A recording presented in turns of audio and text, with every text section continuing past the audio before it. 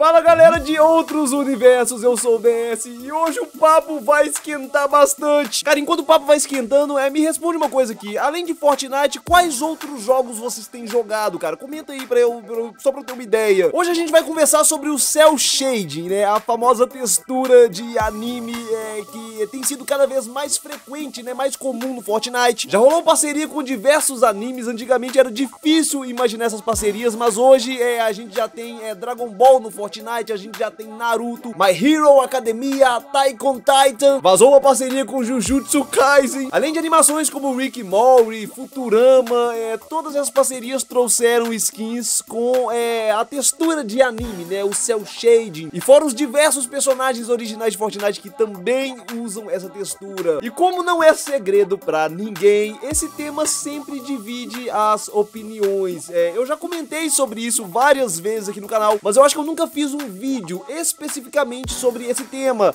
até agora. Hoje eu quero trazer a argumentação definitiva, galera, pra esse tema. Assim que você deixar aquele like e se comprometer também a utilizar o código UNIVERSODS na loja, mano, vai salvar, vai ajudar demais. E utilizando esse código, você ajuda esse canal aqui a se manter. Vamos lá, galera, qual que é a minha opinião sobre o cel shading? Eu acho legal a ideia, eu acho que ele tem que existir. É muito legal ter os personagens de anime do jeito que a gente conhece eles, mas eu acho que o cel shading deveria vir num estilo secundário, não no principal, né? Deveria ser um estilo bônus. Desce, mas não é tão simples, é só não comprar, não gostou, não compra, ninguém tá te obrigando a comprar essas skins. Então, galera, por que não é tão simples assim? Essa resposta cabe muito bem, né, pra aquela galera que reclama de ter skins de anime no jogo por não gostar de anime. Eu ouço pessoas falando disso, né, de skins de anime, de skins da Marvel, e aí cabe essa resposta, mano, né, é só não comprar. Só que tem anime, galera, que eu gosto.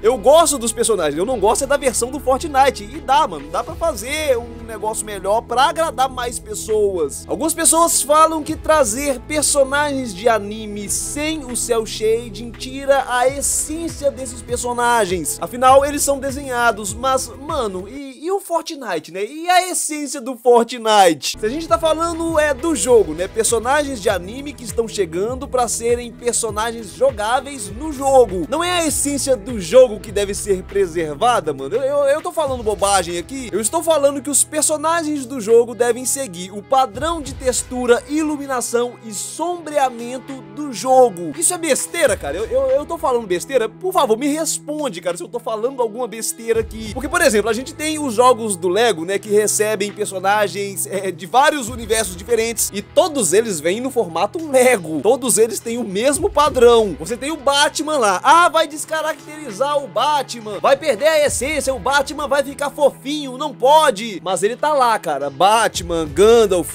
o Homer Simpson, o Sonic. Quem dá as regras é o jogo. O que vier pro jogo é adaptado. Simples assim. E por que quando a gente fala de Fortnite a galera não consegue entender isso? Por que a essência do Fortnite fica prejudicada? O Fortnite não é um jogo que funciona em cel shading. Se fosse um jogo todo em cel shading, mano, né, aí ficaria legal, né? Mas não é o caso. E eu sei que algumas pessoas valorizam também a variedade. Inclusive tem uma animação onde essa mistura gráfica funciona muito bem, né? O incrível mundo de Gumball. Mas a proposta gráfica original dessa animação é ser essa mistura mesmo, mano. A proposta do Fortnite é ser cartoon. Hoje em dia um cartoon que dá uma leve flertadinha com o realismo, né? Isso inclusive desagrada um pouco alguns dos fãs mais antigos. Mas enfim, a proposta do Fortnite não é ter essa mistura. E voltando a falar sobre manter a essência dos personagens, aqui a gente tem outro problema, que inclusive aqui até a galera que gosta do cel shading eu acho que vai concordar comigo. Os personagens de anime que chegam no Fortnite não ficam igualzinhos os animes. Alguns inclusive ficam até com proporções bem estranhas, mano, né? Mas falando do cel shading, o cel shading no Fortnite não é bom. Eu acho o contorno muito agressivo, né? Linhas muito grossas, mais do que nos animes originais. E no anime, galera, a gente tem algumas cenas que a iluminação é diferente, né? Então vai requerer um sombreamento diferente, uma mudança ali na projeção de luz. O cel shading no Fortnite não simula bem essas variações, né? Você entra na sombra ali e fica estranho, cara. É como se o personagem fosse colado na cena de forma amadora. Sabe quando eles usam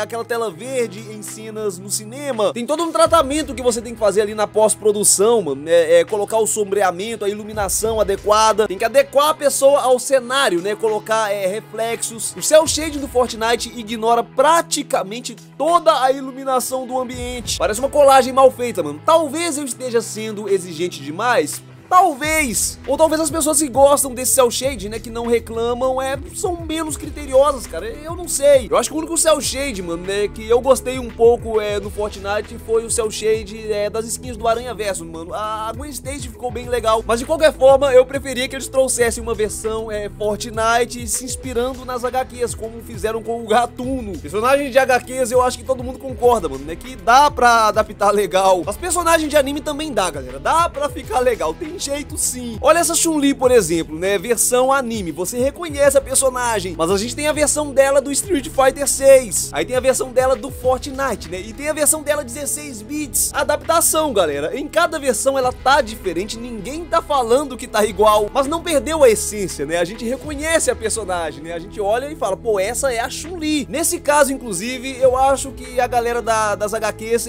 tem a cabeça um pouco mais aberta, mano, né, talvez porque já tá acostumada com esse tipo de adaptação, né, acontece há mais tempo. Tem vários personagens inspirados em HQs no Fortnite, personagens inclusive que ainda não foram pro live action, né, caracterizados com aqueles uniformes clássicos, como a Vampira, por exemplo. Naquele estilo ali a gente só tem ela nas HQs e na animação clássica dos X-Men de 1998. Ninguém nunca reclamou da textura dessa skin, porque esse é um argumento que algumas pessoas que defendem o cel shading às vezes usam, né, que é porque eles estão acostumados a ver esses personagens sempre dessa forma, né, sempre desenhado. Mas onde a gente já viu o Gambit e a She-Hulk, galera? Não tinha a série da She-Hulk quando a skin chegou, mano, e eu até prefiro assim, né, porque o visual da série não ficou muito legal, não. E o Wolverine com traje clássico, a vida inteira a gente viu esses personagens apenas desenhado, mano, ou em animações ou em HQs. É claro que o traço é diferente, né, eles têm traços diferentes de personagens de anime, mas a nova Alexa tá aí pra provar que tem jeito sim. E o próprio exemplo da Chun-Li que eu dei, mano, né, é possível adaptar personagens. E eu já falei aqui, mano, né, pra mim as skins de Dragon Ball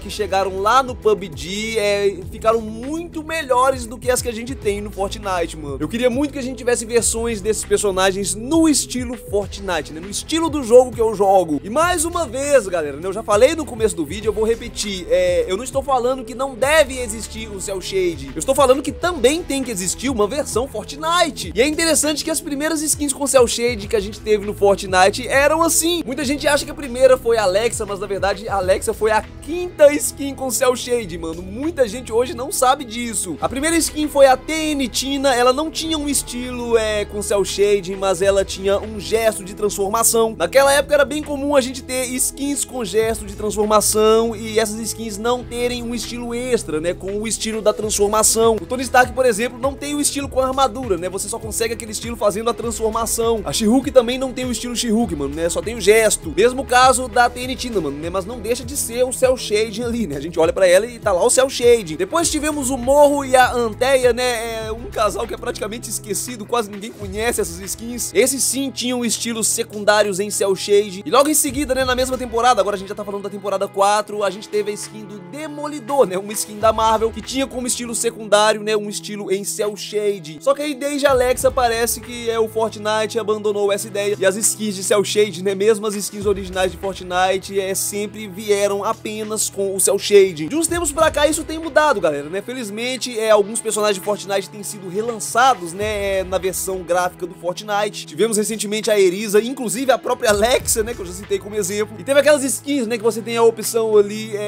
de usar com cel shade e sem o cel shade, mano, né, mas ainda não é tão legal, ainda não tá tão bom assim, mas não deixa de ser um grande avanço, né. Eu acho que a Epic vai melhorar muito essa técnica ainda. E eu acho que sem dúvida, mano, venderia muito mais se as skins tivessem as duas opções, né, e agradar mais pessoas. Mas eu temo que personagens queridos dos animes vão continuar como estão. Bom, galera, esse vídeo aqui foi um bate-papo, né, isso tudo aqui foi a minha opinião e você tem todo o direito de discordar de tudo que eu falei aqui. Só não pode ser mal educado, cara, né, seja educado, né, comenta aí o que você achou, né, bate aquele papo comigo. Você prefere as skins de anime, mano, né, do jeito que elas são? Ou você concorda concorda que o cel shade do Fortnite é ruim, mas você gosta do cel shade, você queria que elas tivessem um cel shade melhor, ou como eu, não, galera, né? Você gostaria que elas tivessem um estilo Fortnite mesmo, né? Comenta aí, deixa a sua opinião. Enquanto você vai comentando, eu vou ficando por aqui e a gente se vê com certeza aí nos próximos vídeos, galera. Só força, tamo junto sempre e eu fui, valeu!